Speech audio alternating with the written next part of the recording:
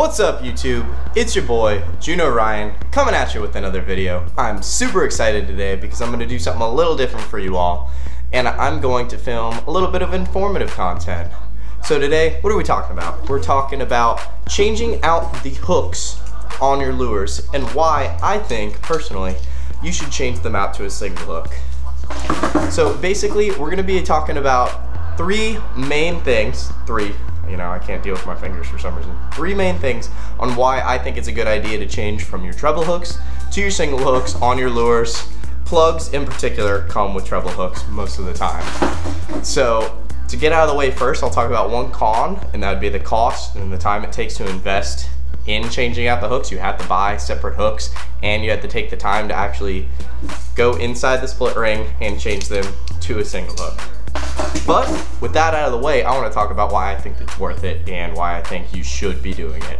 So number one, fish are easier to unhook with a single hook. That's pretty self-explanatory because with a single hook versus a treble hook, we're only dealing with two on this lure in particular. You could even get away with one just on the back end, and 6 hooks overall on this lure, on this Rapala X-Trap here. So it makes a little bit of sense. If you're trying to pull this out of a fish, you have 6 to pull out of versus 2. The 6 is going to be harder. Number 2, we're going to say, I think that you're going to pull less hooks. In my experience, I pull less hooks when using single hooks on a lure versus treble hooks. What is pull hook, you say? If you don't know, pulling hook means when you're fighting a fish, you have a fish already on the line, already hooked up, and the hook will come out of them for one reason or another while fighting. So let's say you have a fish, you're fighting it, the hook just rips out and they're gone. You have no fish and you're crying. Basically, with the single hook, you have a larger gap, so you're holding on to more meat of the fish versus the treble hook. And I'll show you here in a little demonstration. Let's say you're hooked right here. This is your fish. Imagine on this cardboard, this is your fish. Your single hook versus your treble hook, that large gap, look at how much more meat I'm hooked up to. You guys see that?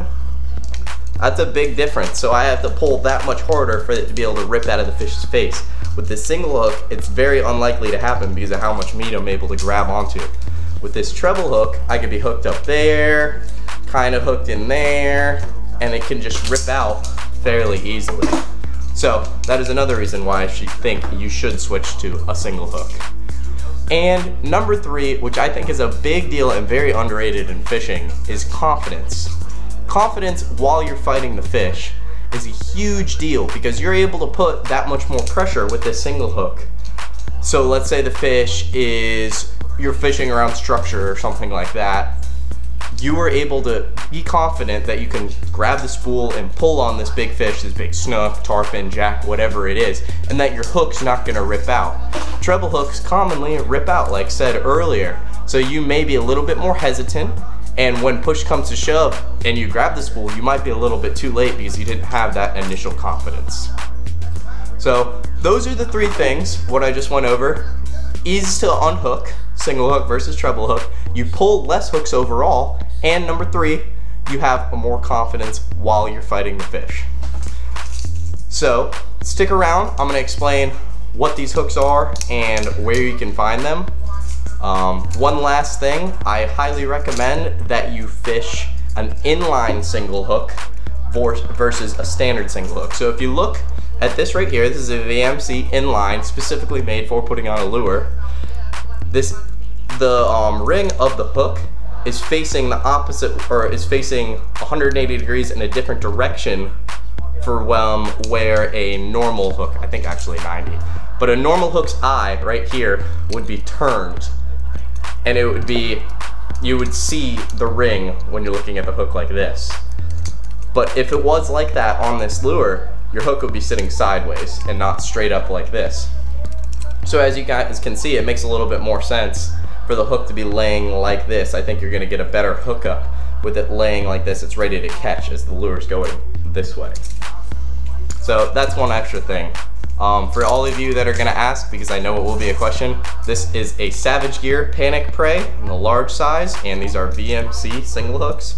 I got these both at Juno Bait and Tackle, a place I get a lot of my stuff from. I'll leave their website in the description.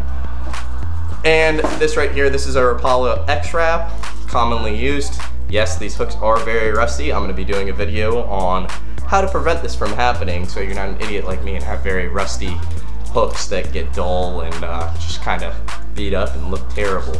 So I appreciate you all for watching to the end of the video. That's all the time we have for today, but if you like the video, make sure to like the video.